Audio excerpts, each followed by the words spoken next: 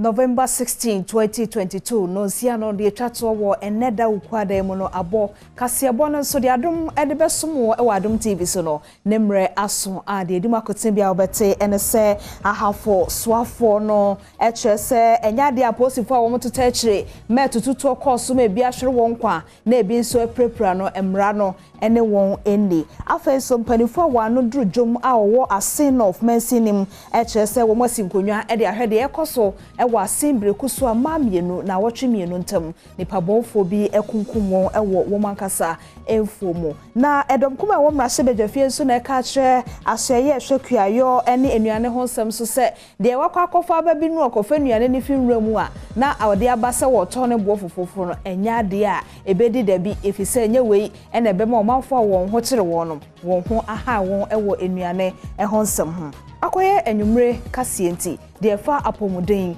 ejwadie amanone ene enegide mu nsem ekabom emakasie eyedonhwere mayehia wo Facebook ho for agentre ne to ho mesre o se like na share meninde ma metra diamond memo ajo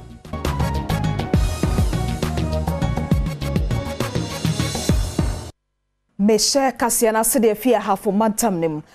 Yesuafo ene George Boache ena woka ma wiase nyina tebie said ye koso ewa Hafo Mantam nim no a ama enipa bi ahwere wonkwa na ebi nso eprepra osusu se aposifo bi ene taachire koba ne sa no sa aposifo ko no enya de Ghana mra no wonfa wode won ho ebeche won obehwe se kwa bi a obefa so a de koba sa no aposifo no won begina mra no nim no obeye sa Fomantem Swafo, George Boache, Abra Wushia, Omanfo, Ewompatem ho, no Kosra, Eye Omanfo bia, etu ekaomu, any Newmont, Impenifo, anyone I want to can be what the two just say. Obi biara, wakahu bia, womo, ebo, Omanfo etu, our Omanfo echemuse, a posifono, Safono, and Shishemu ebetoja, Emrano, any omubedi. Justice Amas, Yesoma. And now, Obiasin who are the two of my bianwa, or Bessa, eba. Besa sumdwe eba nti me make sure say justice so no ebe adwuma na so medical ka say obi a ebe hu say we culpable bia no ebe twena so yen ka say we pani ana we akwalenti edisi akarakata so yen ne sa owie no Esutifi North District Chief Executive DC Owoho Anthony Mensa enso ensemo de tudwa no ebi nie investigation ekoso nti kopim say investigation no ebe ko no de na edikan e wo se ye ne se ebehwe ama abotoye mo aba na ama kwan ama yetimi aye saa nhwemu no nti not until se nhwemu no ebeda di ama ehunu ade ye poti nti a ema saa ne ye no ko ya etuo no koto ye ema obi efa ehun ehwere ne nkwa ema obi soso eprepraye no yentimi enka bibia sisi a de ebeka ne se ye nyina yenya abotoye mo na yemfa yakoma ne yadwene ne ye ahoɔden nyina entai ye original minister ene IGP echibi ba bia aduru IGP animu a wonim se dia ekoyi no ono na se wohwe ema investigation ahodo ekoso na omo establish fact no na aboaya me yetima gina so atwa namon a ediaso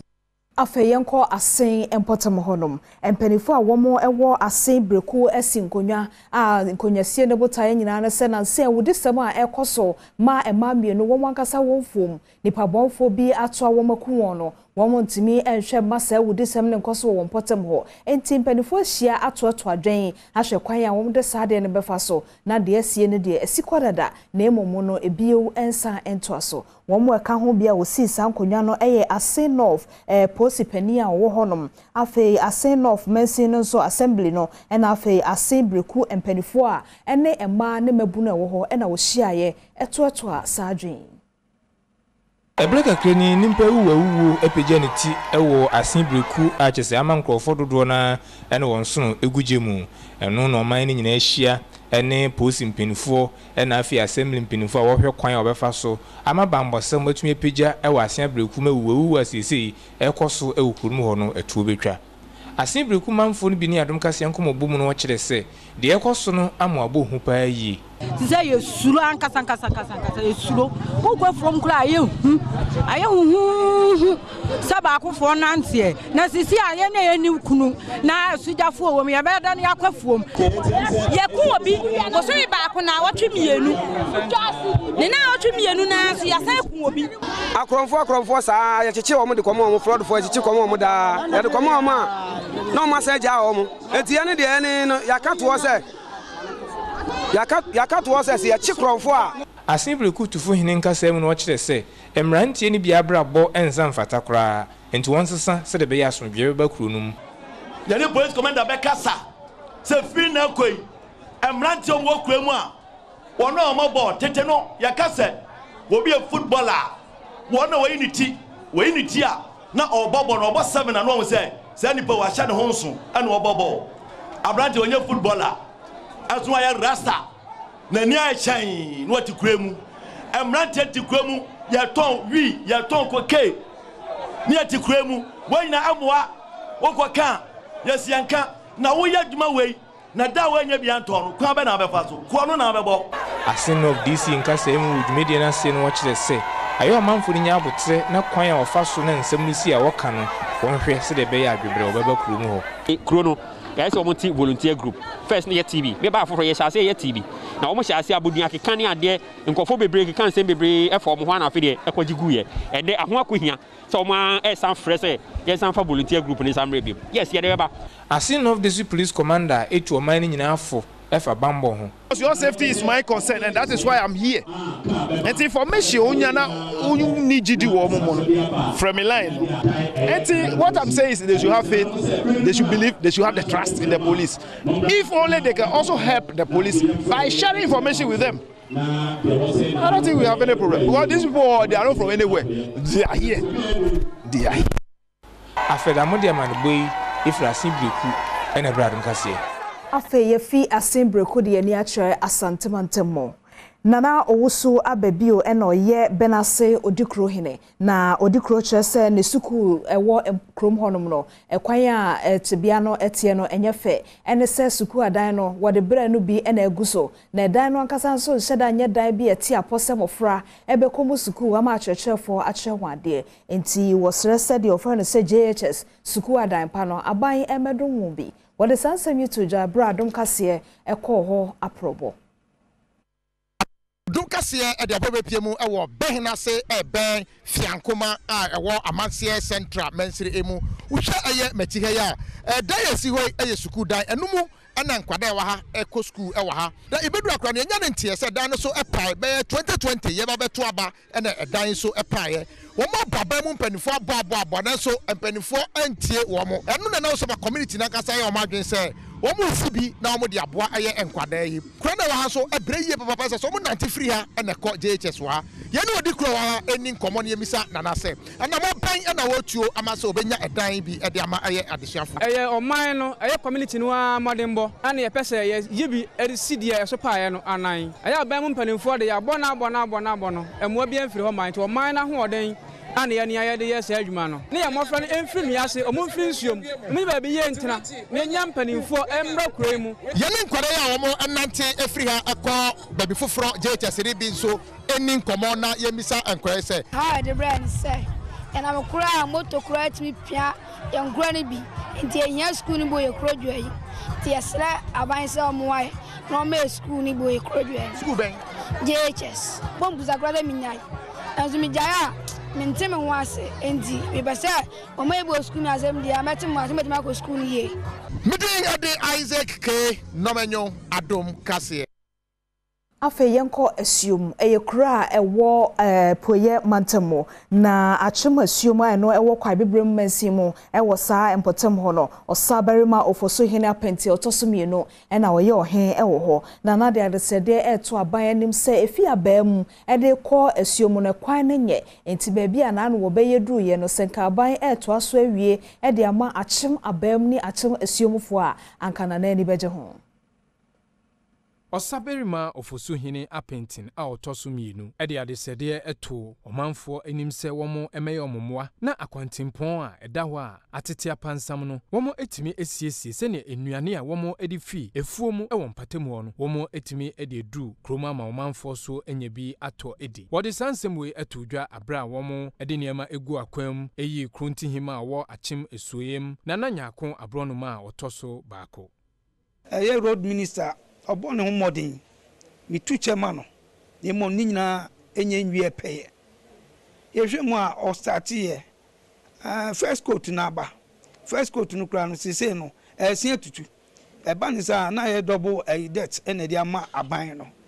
instead senka ye bakuye ni mu no na ye sanku echi sika kakranka ye ya emma kwan no entutu bie mu asane aye no na ye di ba be sen wo ha nti misra aban no se kwan no so omanani nko ho na nia o ya boye no wa ya boye kontihima wo achim asoyem a ono nso womo eyi ni fufuroi na nanyako abronoma a otoso baako ede efutuo ema omanfo se womo enka omhomom se ne de impuntudwuma ebeba empatemu ho menso mani suade hu ni se meka ma wa abusuai mu nyina bom ye nyina ba baako mabai mi mpe mpapamu mi mfa enyiyimu ma mumye nyina nya baako na ye mane so ayawo won no ye ma ye ni nko ya mofra ne so na sadachi ye ni hɔ a ɔmo na beba besi en anan War and some Fufromono so Western Regional Vice Chairman Edema NPP Amanyukono and Wakase Senka ye na enipa wo pa won se galamse tu no one more enkonko he se dwumedie no won bebra no saafo no wo pepa ene temama adwuma na ode ahye won sana anka galamse no opese wo bra no de anka ye da ko pa adwuma ne etia wo kansa ba bia wo kan no nkyeremu nie akwan boni amanfo faso ati fom agude no eya ade bi a edunsunsan so boni bebre aba beja wo manfo ene mpotemu ahodo so na enam sa adwumadie su amansu ahodo kwa yebretu ene asase dodo na ase ne saso nti no aban ayen hyehyeye bebre a wone kabiewumfo ene nananom ahemfo ahia sebe ya nkobetu sa anwe yase nenso enya de si wanya fasodie bia efrimu First Vice Chairman Awoda MPP Amanyuku ne fa ewo atoye mantamu ano asafo ache kwaku bedu ene amani boni atwetwe nkoma wodi nsem bi ato nanim won ma nim adwumanum ne yenim kwan be fa so ebetu etu ase no ye consult on ye from ne no mo transe a eye one day ni betu ase ni ye twa ho ye koye bayina ade ketekete ne kwan ketu abi because ma ye si ye league fati league man ni ye si no I say nipa no frinkan ya na obewura bush ho we ye galamse ero ate na fa twa ye ntumi ase compromise bo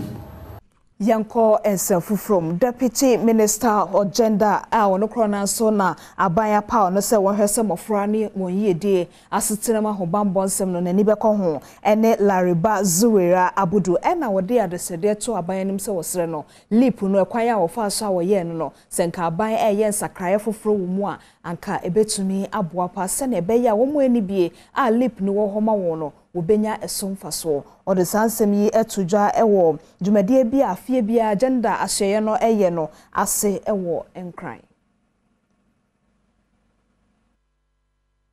Afiwe Gender Summit a womo eye ewon kran no ana osuafo abedi chira wosan eye minister designate edema gender children and social protection Lariba Zuwera Abudu edito abanenim sena soye no esre aban se onye nhihye a budget a womo ebekan no sika a womo edema lip no ebekosro o chiremu se to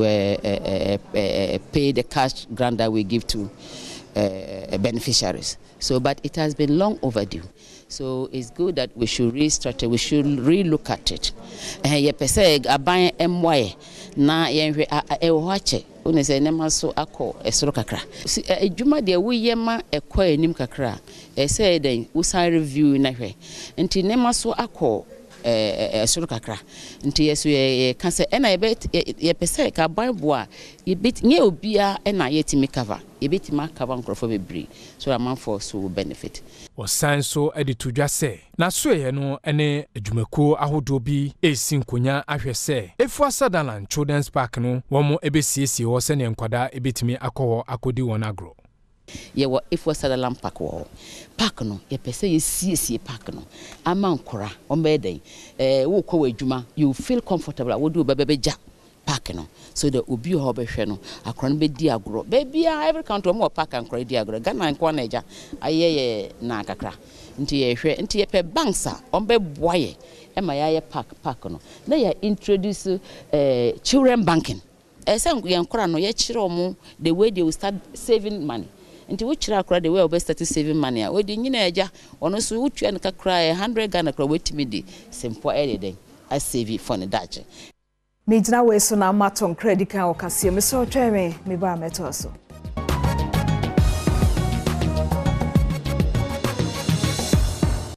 Nasie namde ma hwefo na embaro mfi se yenhia wo Facebook or like comment na afen so share metwa ensem no so ewo kwandai mensinumu de akoso ewo ho no se chief executive awo ho no metre DC ya wo mpotem ho ene Atakofi Emmanuel Tata Bilata ena wone adwumaku a wo fra won se Japan International Cooperation Agency a wo twa ne tiasa JICA no ede won sa share entiase apam asia botaye ta chire nya ne se ode bepre nepa ede ama ne manfo a ewo mpotem ho no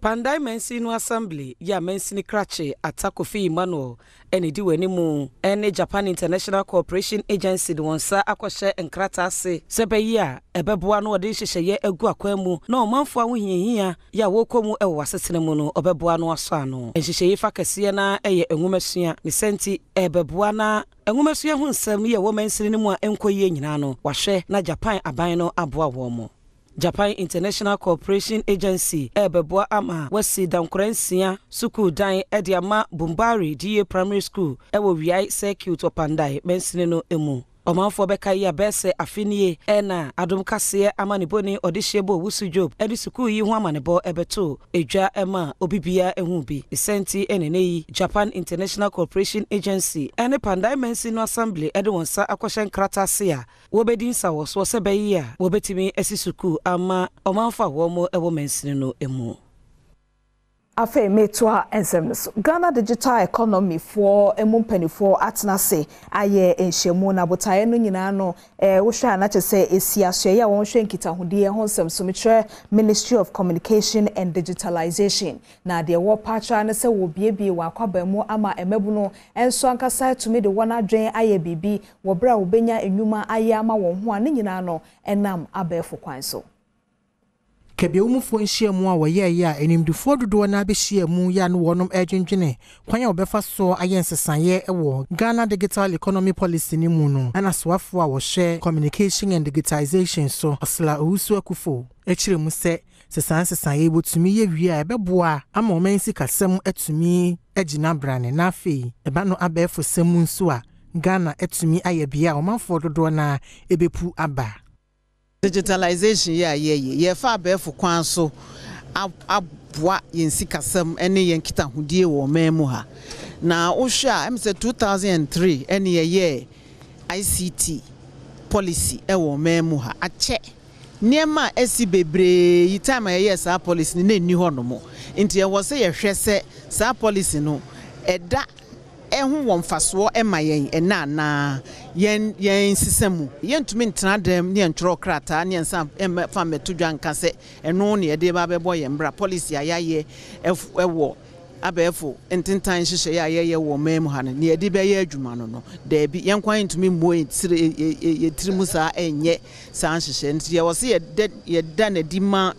omo de be ye adwuma ne nso so ekiro mo adwen Mami kasa yemu eno wasandi tu jase ebre ekɔ nanimu na hu behia se adwumakuo anasa ankorankora bia obeye adwuma ama aban ya wode data eye aban ne dia ene beye adwuma na hu behia se obehye wo mu ama wasan so ede ama aban ne se ne be ya ne nyina bekanfu a na abo oman sikasem enti data no hwan na wo se wo no se wo ankorankora nwumakuo ye adwuma ama aban a edwuma na wo ye abefu kwan so data na ye wo dia na e yaban a o ma wo se edwuma na ne dia san hye ni nyina wo se ye hwe na ye na ye se data na ye the new oil esombo sen fanwo esombo esen skakoko nanso se skakoko no wanye mfiri form na wa horo ho wa refine a ehu ni mfaso e ne tie ma Ghana Enterprises Agency a trying to say no one much say wa hyase emma enipa bi sika won ede bebo won bra titiri won a wankasa ebiebie won nyuma no na saa sika we no ne dodo no eye Ghana cedi no opepe edu no 20 million Ghana cedis a woche ede ama enipa wo ha eduasa enum 135 na we no eye won wankasa wa bie won nyuma de eye ebodua de eye adantam ene de ewo soro kakra. Afimpinu eni edunu ba akumu na Ghana Economic Transformation Projects grants fine din kan no wodema wonu mu a esese wonya so emfaso na saa granti Ghana Enterprises Agency echiremu a ne bota nyina ne se wonu mu a wodi bojabodwa dwa ya woton agrochemicals, food and beverages ani wonu mu oyem fididwuma no wode bema wo mu sebe ye be hye wonu mu adwuma ne mu kena Kosi Yanki aye CEO awoda Ghana Enterprises Agency ano woni amani boni etwetwe nkomo de nchiremu bi eto nanim. Ma access to funding to small and medium enterprises. This is the second phase. Yeah, first distribution. I think some more buy and then a second distribution of up to 20 million cedis for 135 plus beneficiaries. I more access to finance. I debeboa more mejumani tumpona ayekesi and nuntinende yabahasi. Swafu abi de echira wo share trade and industry so na nama dokuya esiama agyi edito wonu mu a wonya sa grantee bi nyina animu se wonfa ne dwuma so beba mfaso ama wonom. Ya se sika no bi ansaka ne awo kan se wo de ba kwakoye na de aboa na we adwuma ni ma yekese na wenso wetimi afa other people are ones wo pay adwuma no won hwe na obi amfa nkoye adwuma obi ade ne no kware ene ne otro e wo application nim no e de koye adwuma me je di say a year by this time si ehia se yerema another group na ye wo more stories and na ye nyina ye hu testimonials a ebinum de buy but say eyinum nso a won abeje won de ne say what de koye ne a kinds what de be na a year by this time na ye wo a lot more testimonials. Richard Ofe enya grantee bi woni amane boni etwetwe nkomo say oma ye adekese we e de aboa ye disabilities a ye nso ye business e say ye nso ye benya adwuma ne ye beye na second so Oliver Twist as ye ka no ye pese ye business and kasa enti omunguso emeboa ye government no emanani enko ho. Ghana Statistical Service said Jumekone so chese wonam abefo kwaso aye bibi foforo bia wo frɛ no se census dashboard na we no wapa ho ntoma abotaye ayete etwe ni se bebo manfo ankasa ama wo awoti ofie a na tese wo de saade no di dwuma wo behu se inflation no ekotiawo anase ba bi agina no ebebo no hu se de wasetenemu no obetoto nema. African Statistics Week Washahunfa efree obubo somede tosudu na edikosi edunwatwimu na afi afasha ekoso no ase na Ghana Statistical Service apa census dashboard ehontoma ebeboa amomanfo asese wasesenemu akoniabedie ene akadia hodo a ewoso wodi edidwuma ewo wasesenemu sebeyia enemaboa akosoro no eso ebetie. Faustina Frempo Engua ene ye deputy government statistician no ni Adom kase etwetwe nkomo ede sentia wode sa adwumedie ehhye so etudwa. Niente yesa ne say statistics and data information and hia say one fast statistics and data and plan ya obani be say you fail to plan or you plan to fail because enkosi hwe na ya chairman for say one kasa beti ya calculate wow inflation enema wuto enema wudi no wudi prices ni hihye for bosume na e be kira o compared to the national average wo inflation into be hu wa wosro wa won finfin wa wase eno na boy ma hu say nyanyama koi e bia o say me nsakra bi wom e bia medi enyama we no na ama menyama no koso mesisem a e beba fom kakra na Enwechi ena kwabnaja hoya wono ena ye head of price statistics unit ewo Ghana Statistical Service enso editu dwase said yo mayimu ayede aduane bo akosoro no hu behia se Ghana Statistical Service no de hyehye begu akwamu a obebo amanfo ama hu ye hia bremu ohunu kwan obefa so abawon bra emuifi amanone ena wo hwe de ye wo ye mamu ha de be ma wapra bo be yie no wo betumi ahwe so na wo da bo bra se na be ya wo ho enchi bebre se me ka se me di fried rice and chicken and sa salad ne mana me inflation ekosoro na mo me di ya ye de ye o ye fie gobe gari and beans me konkonte me fufuo me say e ka me bobo so me bia no so be fam so me fine me ho me nya honde crab roll so enti wo ye sabe ngam so se wo jai ne ma ye kafe mo no baby de ne chiwe ne bebre na di ya ye de ne bi e be boa Onipa fofra afei kra na wapa no so no ne be panipa beda Ghana Federation of Traditional Medicine Practitioners Association Otwaniti ase gaftrama no ene Professor Samuel Duncan opani yi ebo de rose ehun behia pa se sabre ya ye wo mu bibidro ye no wo man mu no so no wode abefo enhyehyeye ebe hyam yi se ne be ye betumi aboa ama bibidro ye no wo man mu no ebo o mafo apomuden no na ekwa ama no nso Ghana Federation of Traditional Medicine Practitioners Association GAFTRA munipa bese sani echire no behia wonkran ya obeto aba mpanimfo a obeda ekuo no ano oman afa na nyina afenso wonum sa adwendwene kwan obefa so a obepia ekuo no akwa animu na afa na ntoma pa efra asemtria ne da dwumedie so ene ensuring 100% traditional medicine practice to mainstream healthcare system in Ghana na kire se oman apomudin dwumedie no kwan be no obefa so obepia ebibiduro ayarehwe se de be ya wo so anim ebebenya bra ode abato no ehye no pani kwankyerefo a oda Kowa Medical Research Center no Professor Samuel Duncan ena woto abayi no se omedeku na no se opani emra oni nsantwerefo kasa ena wakyere se ebraso se enhwemu ne esukodo ya woye ewo abibiduro ayarehwemu no esese Ghana ba na ni kwa ho no hwekwan obefa so a obehye suapon ahodo ewo man mu kutupa na watumi adi se adwuma no edi ama wo wakyere se abibiduro mu hwehwemu ankoso a nyaade a abibiduro ayarehwe nso ebetumi agina na aso da sisi bebre wo ha ebet me use wo me dey research nti nya dey edin kra eno na Center for Plant Medicine Research mampo eno ase ne abans bedi se wo so na wetumi asho mu washo mu kana na niam bi wo mutumi ye no metumi nya fidi a mo so betumi aye den obetumi aye owe na wo sa kire se de kuku so won faso ewo man mu no sanso na habanuro so won faso a saban etumi etoto nnuama yie wo kwan a wo faso ekura no nakamu anaso obeye mana ye fe na ye pepepa betumi aboa amoman etumi edibi akwamno ne akoton a edisika puduro bebre aban na sikasam a agensere penin pataku wo man mu etumi aso anobi se wo hwe haban a etwenhye hu Ghana ha nyina ana wiase nyina no ni nyina ewo eduro haban bia obehu bia ni eduro one organization akabi be about 20,000 species medicinal now we share Ghana there were a lot of species and plants in Ghana apomode mu nsam ena duru so Mr. Otweme nkrato na chi medebebro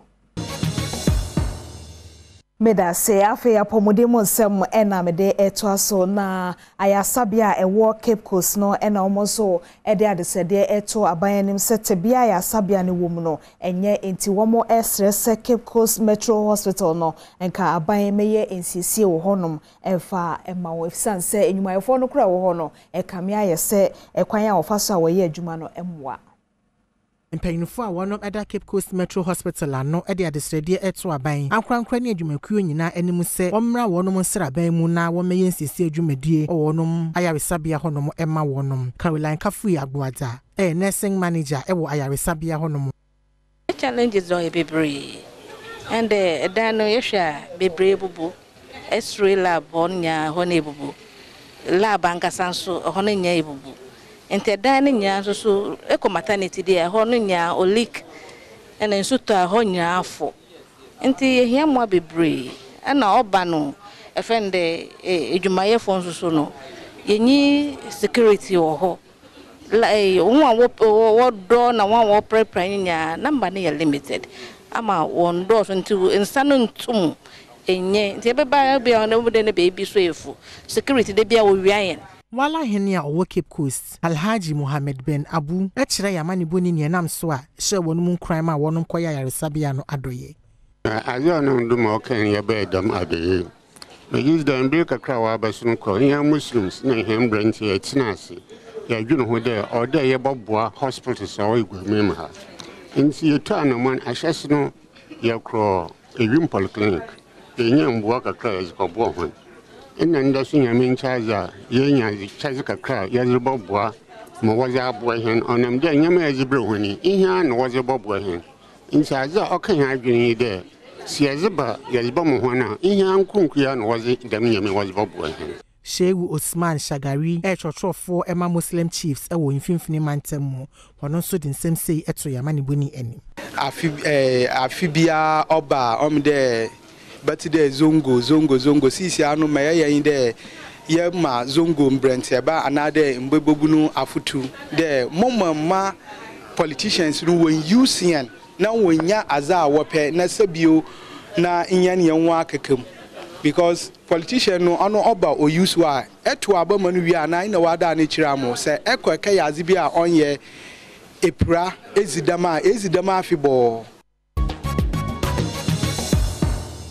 afei meto aso fa ejade mu nsɛm ho Adom kuma a wɔn mmarahyɛbadwafie ɛna ɛka kyerɛ asoɛyɛ a wɔn hwɛ nnuane ɛne kuayɛ ho nsɛm so sɛdeɛ wɔn akɔfa aba foforo bi a ɛne sɛ wɔkɔfa nnuane no efi nkuraseɛ ne nkuro nketom de bankran na wɔtɔn sɛ ne boɔ ɛfo no wɔnyɛ dwumadie bi a ɛbɛdi n'ahe bi a wɔn mu de aboɔ ɔmanfoɔ ɛnkonkosi dabi na kyade no atwam ɛnyɛ wei na ɛbɛma nneɛma boa na sɛ nnuane boa akɔsoro wɔn mu no ɛbɛtumi ate so enti ranking member ɛde ma eku a wɔn hwɛ nnuane ne kuayɛ ho nsɛm ɛwɔ mmarahyɛbadwafie hɔ no ɔno n'asɛm a wɔka ne sɛ ɛsɛsɛ soafoɔ wɔ yi a wɔda kuayɔ ne nnuane asoɛyɛ n'ano no ɔpɛ baabi fa sɛdeɛ kanoforiata wɔhwehwɛ no sɛ ɔbɛpɛ baabi afa ɛfiri ne dibre no so no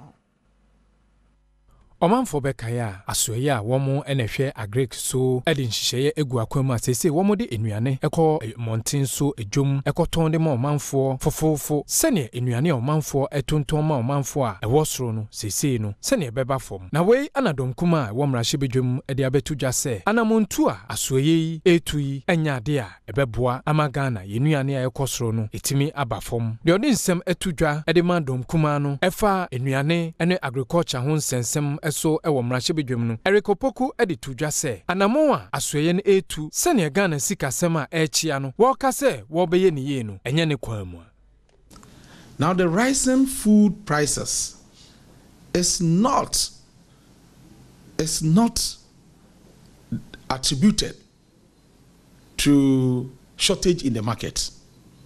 It is attributable to rising cost of production. But I followed what was happening in the PFJ market at the ministry. And the women complained that the prices are the same. They said the value is the same. They don't see any significant difference in the prices of food in the market and that of the PFJ market.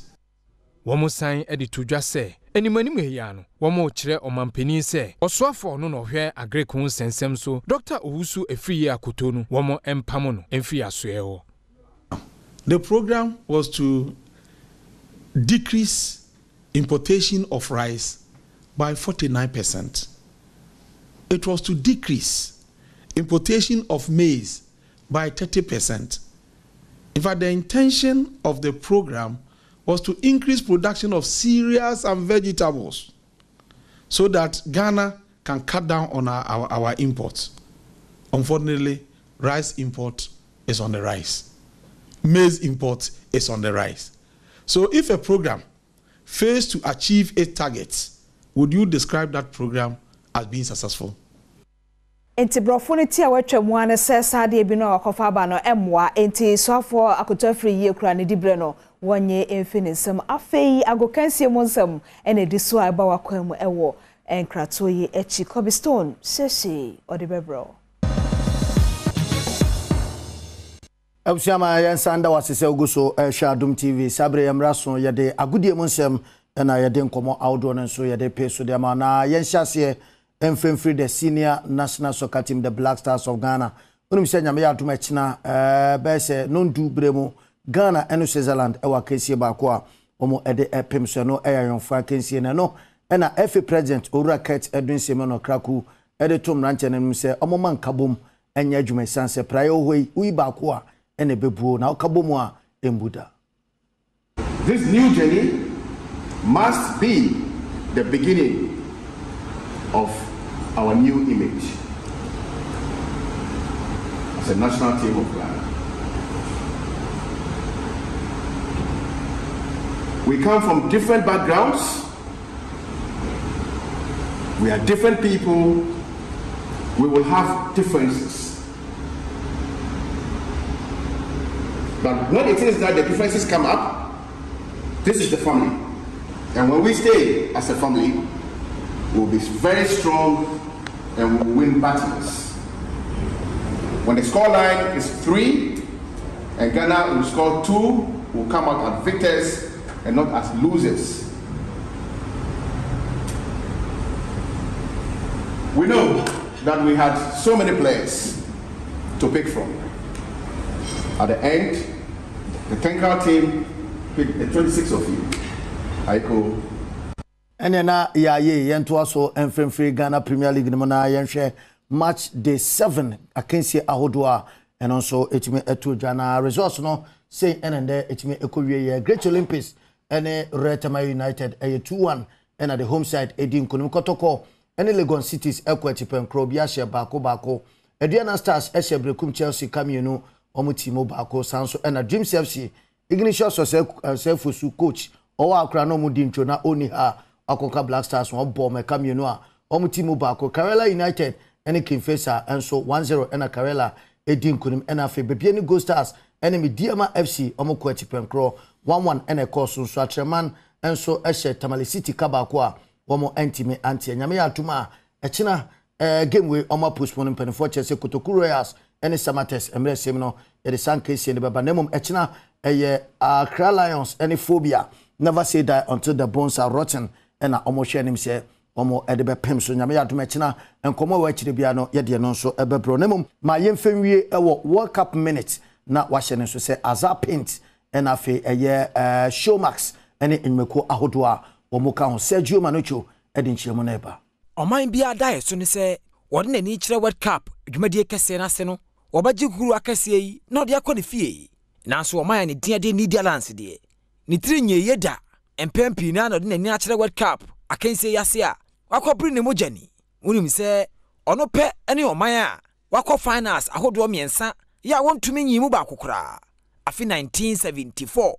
okopie final wontumi anye afi 1978 nso emrante ne kobre mu mojani wo hono mu a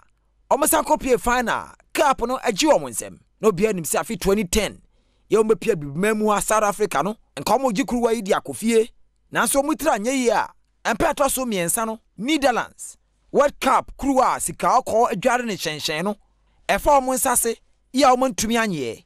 Engineer say wouldn't that say no Emma a Valvoline trusted engine oil sanso and Azar Paint omukitem de nenempa and afi Showmax me say obehwe matches ni nyina 64 matches ocean live e wo phone so yenyina so nemfa enkomo no ensi nyame atoma channel pa de aka bia so ye de bebro medin e de Kobe Stone okomankra bako amaka ensuroja edura enyo no numero 1 she